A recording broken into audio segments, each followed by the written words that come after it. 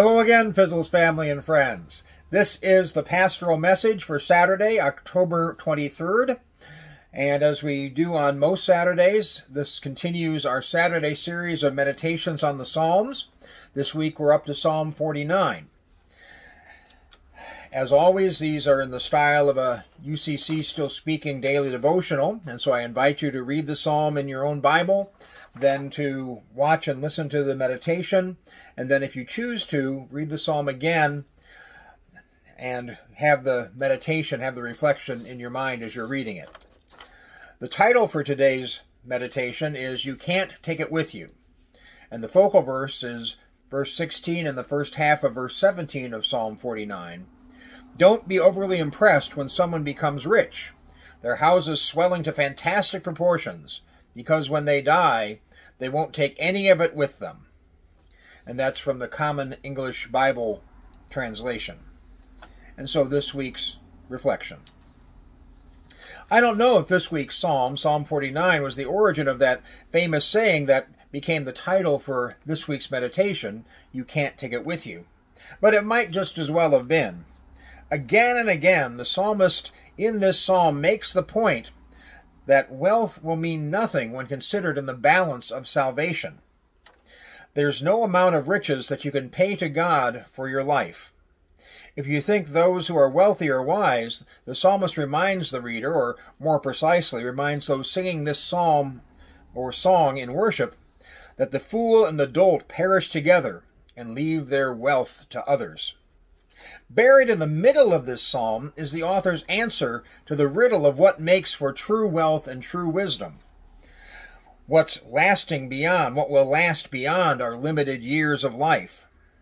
But God will ransom my soul from the power of the grave, for God will receive me. Or as Jesus reminds us in Matthew's Gospel, do not worry, saying, what will we eat, or what will we drink, or what will we wear? But seek first the kingdom of God and God's righteousness, and all these things will be given to you as well. And our prayer for this week. Gracious Lord, help us to look to you to sustain our lives. Help us to place our trust in you and not in things that don't last. Help us to know and share your love, for in that we know true wealth. Amen.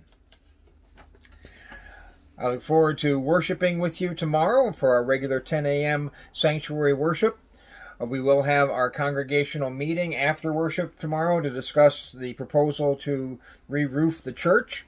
And we then will have a Zoom devotional, as we do on most weeks. I'll have it scheduled on Zoom for 11:30, although depending on how long the meeting lasts, we may start a little late. Hopefully not. Also, today was a good day. We had our Zoom Make It and Take It craft day. Thanks to Pam for organizing that, and when I get a chance, I'll get the recording of that session uploaded to the usual platforms. And so, also, hopefully, if you're reading this, if you're watching this, you've already made preparations for bringing food or personal care items for contributing to our Harvest Sunday celebration tomorrow in worship. And so, again, I look forward to worshiping with you tomorrow. And until then, remember that God is taking care of us and that God is where we can place our trust. And so stay safe, stay healthy, stay strong. And I know that God is continuing to bless us all. Goodbye for now.